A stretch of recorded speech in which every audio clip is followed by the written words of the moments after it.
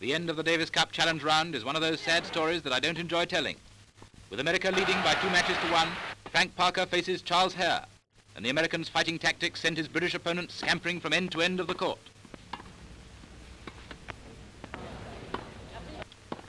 And in 3 sets, Frank Parker has won to send the Davis Cup back to America after 4 years of British supremacy.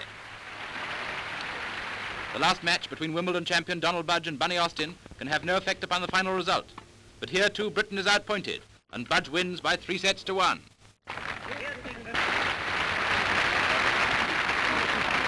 And now it only remains for the cup to be presented by Princess Helena Victoria to the American non-playing captain W.L. Pate. Take a good look at it. You won't see it again for at least another year. We salute the new world champion.